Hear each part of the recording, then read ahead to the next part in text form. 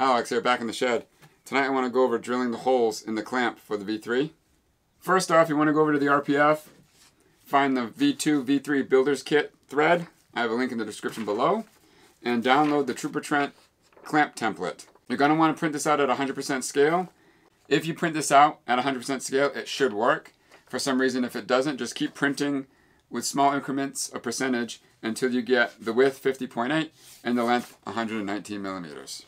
Another thing we're going to need is a 1/8 inch drill bit and a 8 millimeter countersink bit. What's that knocking? I have this countersink here. It came in a, I got this off Amazon years ago. It came in this 3-piece set. This one goes right in the middle. Woo! This is my secret weapon for the Darth Vader stunts in Return of the Jedi. The main reason why you want this bit is because it has a chamfer on the edge.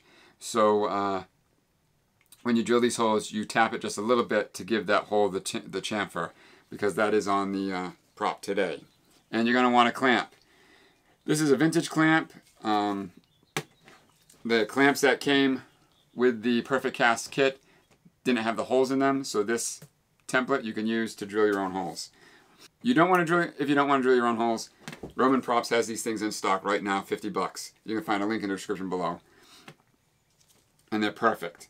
So this being a vintage clamp, my vintage clamp, I'm going to cut out this template, get it fitted, and then show you how to locate the holes. We're going to cut out our template. This brings back memories. I remember the day that Trent and I designed these via FaceTime. It's a long time ago now.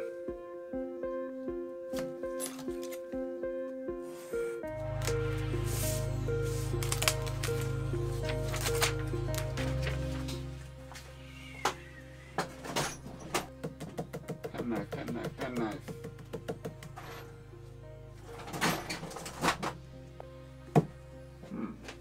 Just cut it out with a razor blade.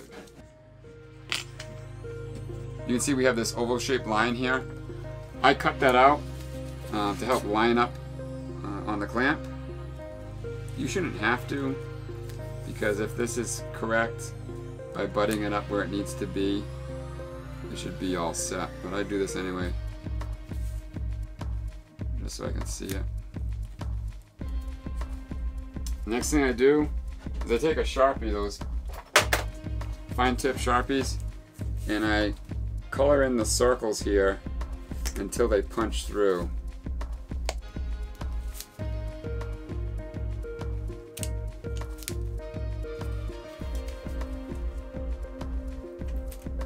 Okay. Next up, we want to make sure the clamp's on the right orientation. So they actually flipped it. So take it apart and make sure the groove here is this way. Okay. Next up, we're going to take the template and we're going to push it in here so it's up against the inside of the clamp. See it there? This is 100% scale and it's perfect on a vintage clamp, which is tough because all vintage clamps are made differently. They're made by hand, so.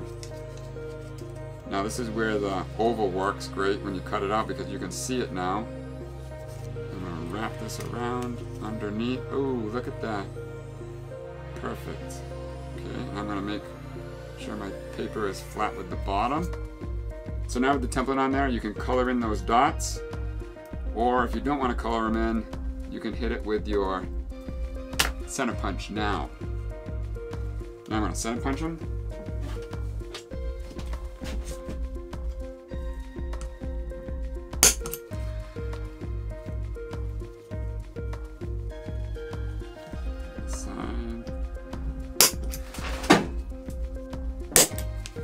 Go. And that's going to help drill them on the end mill. Now that we've got the clamp center punched, I'm just going to get the Dremel out and Dremel off these tabs, the clamp tabs inside.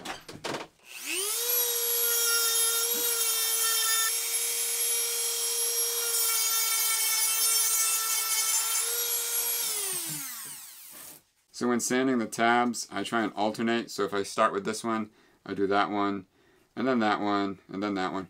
Because once, a very long time ago, when I was sanding them, I heated it up so much, it stained the nickel finish, or the chrome finish. So lesson learned on that.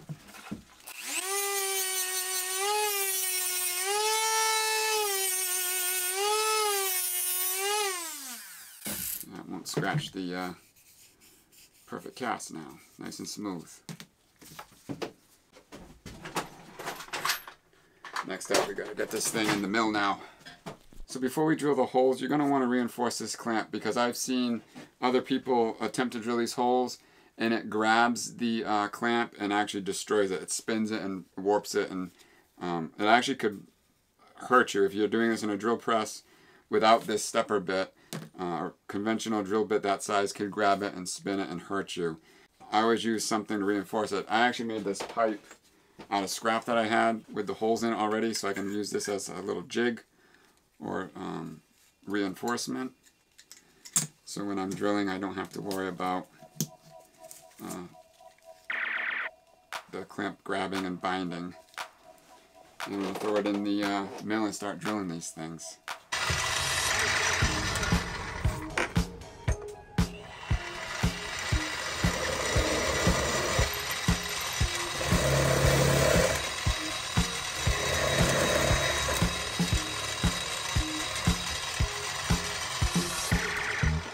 Perfect. There you go.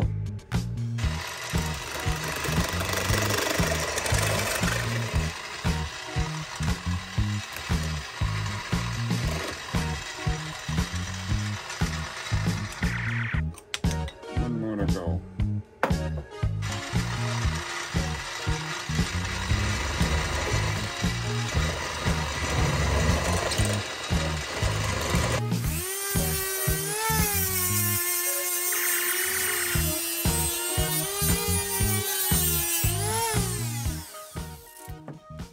I'm going to sand the inside of the lever now so I can get it to spin.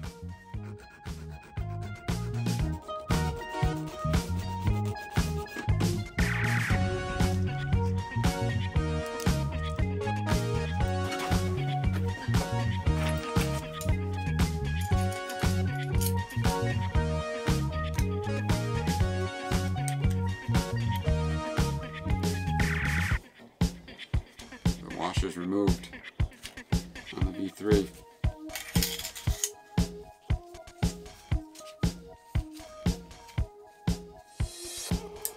There we go.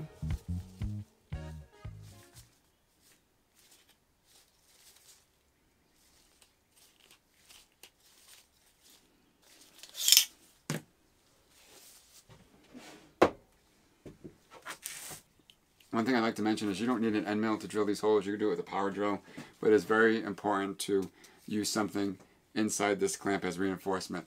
PVC pipe, a wood dowel, anything, just to prevent this from snagging and ripping and damaging your clamp. Again, super shout out to Trooper Trent for making this template all those years ago. You can download this, like I said, in a link in the description below.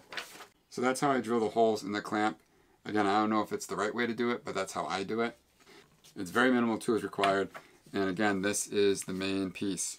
This 8mm countersink stepper bit. The stepper bit for the win is a must-have for this project. And the Darth Vader Return of the Jedi stunt as well. So that's going to wrap everything up. I want to thank you all for watching. Keep an eye out for the next video. And most importantly, be kind to one another. This is Haloax. Out.